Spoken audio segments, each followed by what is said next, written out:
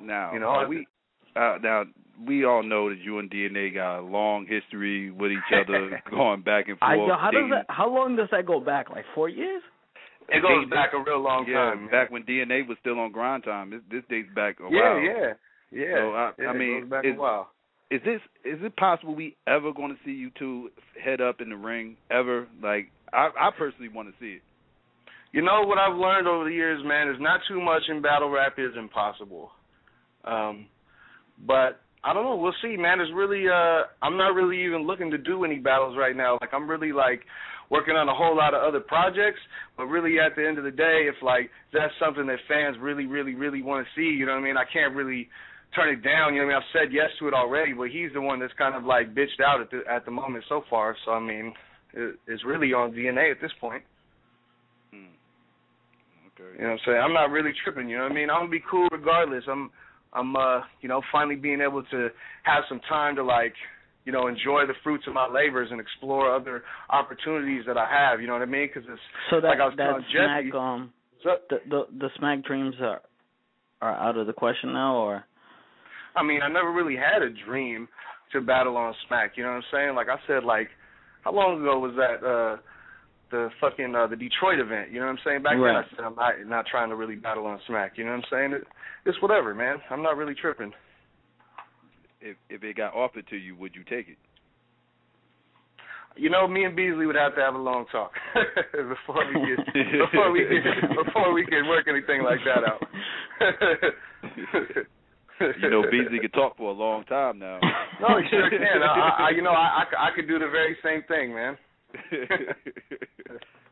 That's what's but yeah, man, I had to get that one to K-Shine, man. You had to get that one to K-Shine. Where do you rank K-Shine's third round, like this year, all time? I'm hearing some people say this is the best round in battle rap history. I'm not sure if I'm ready to go there yet myself, but I definitely agree.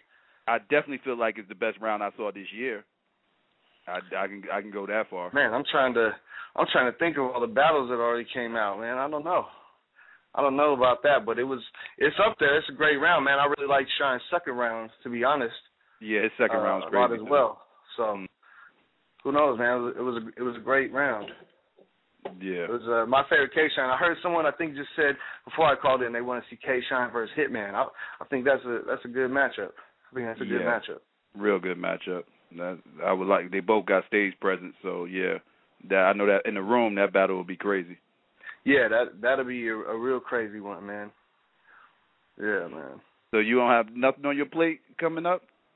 As far as battles, not really, man. I've been working on a lot of behind the scenes, publishing stuff, man. We're getting a lot of music and movies, television, and video games and stuff like that. You know what I'm saying? Trying to push the new album. I got 3 albums done. We working on 3 tours, you know what I'm saying? Just all kinds of other shit, you know what I mean, that I didn't have time to do, you know? Because this battle shit is you know how this battle game is, man. It's so quickly evolving. It's if you want to be the best, you have to be fully immersed in it 100% all the time, you know what I mean? It's so competitive that sometimes people could lose track of other things that they, you know what I mean, that they want to do. Battle rap fans have ADD. If you ain't around, they will forget about you. They will forget about you. Yeah, man, I'm just, I feel blessed that I've made the impact that I have, so, you know what I mean, motherfuckers still show me love, you know? Shmrek!